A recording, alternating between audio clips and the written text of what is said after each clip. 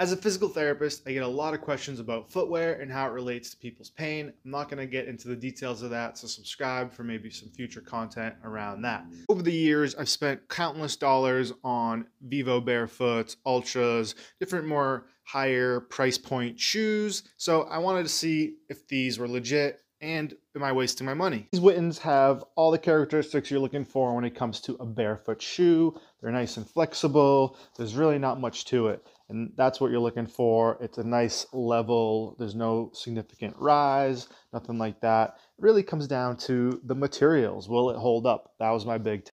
If you plan to be doing actual trail running or hiking, I wouldn't recommend these. However, if you're just going to wear them throughout the day, at work, at the gym, then for the price, they're holding up. They're looking pretty good, and I definitely recommend them. So check them out if you're interested. 40 to 50 bucks.